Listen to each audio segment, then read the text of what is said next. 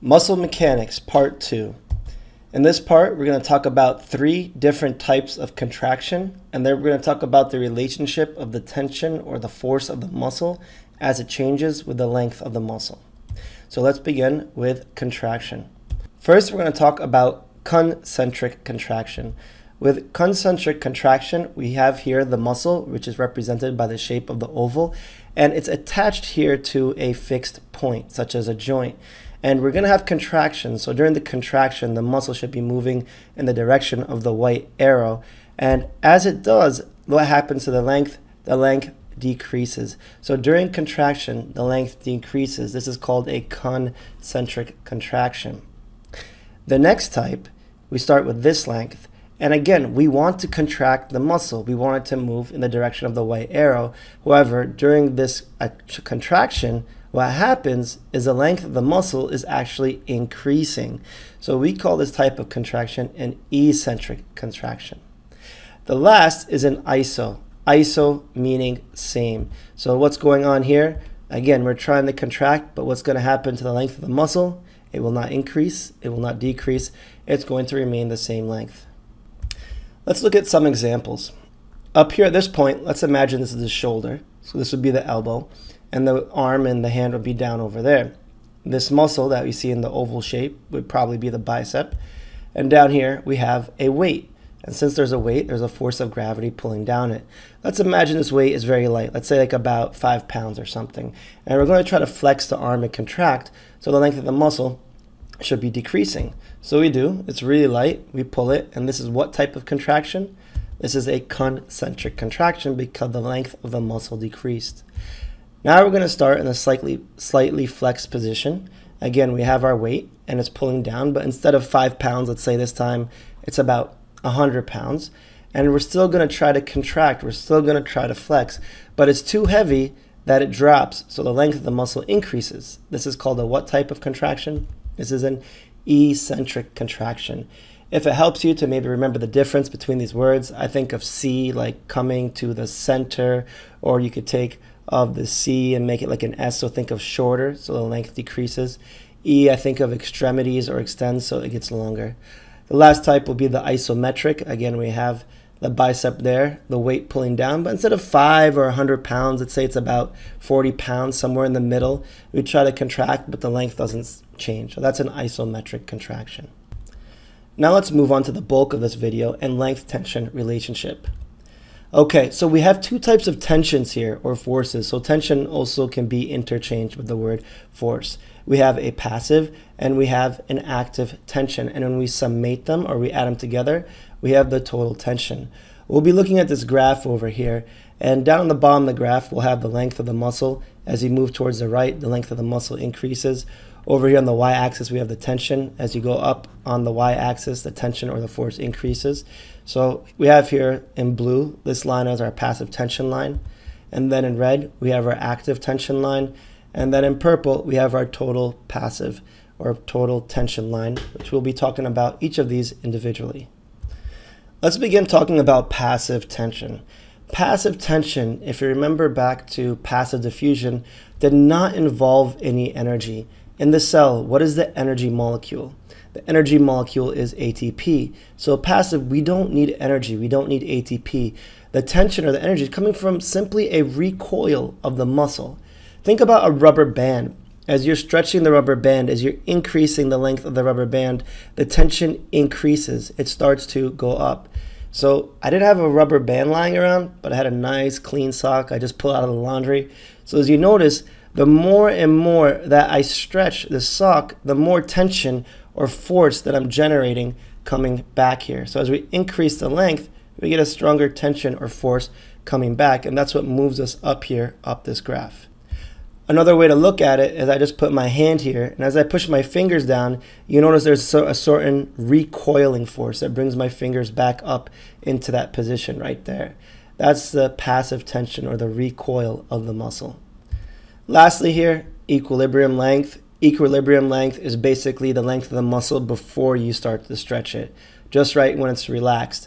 One way they say it is just imagine it's detached from its attachments, such as its bones and whatnot. So that's the equilibrium length of a muscle. Moving on to active tension. Active tension is a little bit more detailed, but I'll break it down for you here. Active, if you remember active transport back from chapter 1, involved energy. So it involves ATP being used with the interaction of actin and myosin. Where did the ATP bind? The ATP bound to the myosin head. Go back and review the cross-bridge cycle to see where ATP interacts with the myosin head. Going back to our example of the hand, you see how the fingers stretch and come back? That part is the passive tension. But then as I make the fist and come in more, that would be the active tension right there. Okay, so this was from one of our videos on the sarcomere, on the contraction. I believe it was video 2.4. You can go back and review it. And here we're looking at the interaction of myosin with actin. We're going to remove the coding right here, and you can see in blue the myosin with the heads sticking off of the myosin, and then in green we have the actin. And remember what we call these black lines? These are the Z lines. So how many sarcomeres do you see here? Well, here's one sarcomere, here's two. And you remember that heads move and you have contraction. Again, the ATP is coming into effect at the heads. It's moving them and you have contraction. So what we're going to do is just basically zoom in here on one section of the sarcomere, and we're going to take a look at it more closely. So pulling it up here, we have the myosin, we have the heads. How many heads do you see? We have 4, 8, and another 8. So we have a total of 16. We're going to have the interaction with the actin. So we have a strand on each side, and then we have the Z line at the end. And then we're going to have another unit on the other side as well too. So let's start off with the muscle at its greater length. So as you see here, the x-axis says muscle length. It could also say sarcomere length. We're stretched out all the way. And if you take a look, how many myosin heads do you see interacting with the actin? Well, here's one myosin head with the actin, 2, 3, and 4. So we have here 4 myosin heads interacting with the actin strands when the sarcomere is at its greatest length. Now let's decrease the size of the sarcomere a little bit more. So we're coming in here on the sides a little bit more, so the sarcomere length has decreased. And now, how many myosin heads do you see interacting with the actin? Well, we had the one here from before, and then we have 2, 3, 4. Same thing on the other side, we have the other 4. And the same here, we have these 4 and these 4. So we have all 16 myosin heads interacting. So what we do is we generate a higher tension. Think of these like arms. How many arms are holding on to the string or the strand of actin? Over here, we have 4 on this side, 4 on this side. So as they pull the actin in, as they pull it this way, we have more hands or more arms pulling. So it generates more force or more tension, as opposed to here, we only had like 2 arms here pulling this in. So it wasn't that much. It was a lower tension or a lower force. All right, now let's get another one. Again, we're getting shorter here and shorter here, so the length is decreasing. And how many myosin heads are overlapping with the actin? Let's see, 1, 2, 3, 4. Same thing here, here, and here. So again, we still have all 16. So even though the sarcomere length has decreased, we still have all 16 heads interacting. So we still have a high tension or a high force pulling in on these actin strands, decreasing the size of the sarcomere. Now this part gets a little bit tricky. Let's keep in mind that this actin strand wants to move in this direction, correct? And how many heads are interacting on that side? 1, 2, 3, 4. And then let's look up here on the other side. This wants to move in this direction, right? How many heads interacting? 1, 2, 3, 4. And this is where it gets tricky. Remember, these heads are pulling in this direction, right? And this actin strand wants to move in this direction. However, this one wants to move in that direction. So what's going on is these 2 heads are not going to be working because these heads want to pull this way, but this is kind of blocking it. It's in its way. This, just imagine they're extended a little bit more, so these count as well too. So we have 6 over here. Same thing over here, right? We have these 4 pulling in on these the right direction, but then we go to the other side. Remember, these 4 heads are wanting to pull in this direction. This wants to go that way. However, this wants to go in the opposite direction. So these 2 heads are blocked by the actin strand. So we only have this one over here and this. So we have 6. So we have 12. So since we have 12, we have less tension than we had up here when we were at 16. So down here, we're at 12, so less tension and less force. Now let's close all the way. So the sarcomeres close all the way. Again, remember, these heads want to pull in this direction on this actin strand. So that's right, these four work. However, again, these heads want to pull in this direction, but this strand wants to go the other way, so these are being blocked, so it doesn't count. On the other side, these heads are pulling this way, this wants to go that way, so you think, okay, 4. And then these heads are pulling this way, however, they're being blocked by the other actin strand, which wants to go in the other direction. So you would think 8, but no, it's actually not 8, because if you look, the sarcomere is closed all the way. There's no room, no more room for it to get smaller. So actually it's 0. So that's when it's at its shortest length. And as a result, it's at its smallest tension or force. To put this all together, I just drew the sarcomeres up top, and you can see we're getting longer as we go to the right, longer sarcomere length, and each sarcomere is represented by the dot below it on its graph.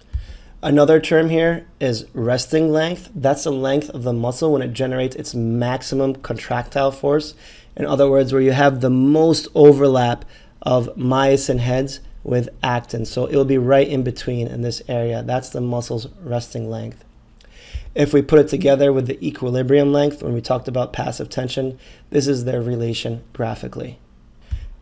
And how do we derive total tension? Well, we add passive tension to active tension. What we do is we draw a line here from the x-axis to the passive tension line. Then we move it up to the active tension line, the bottom of it. And then we draw a point at the top. And we take these points and then we connect them. And that's how we get our total tension curve.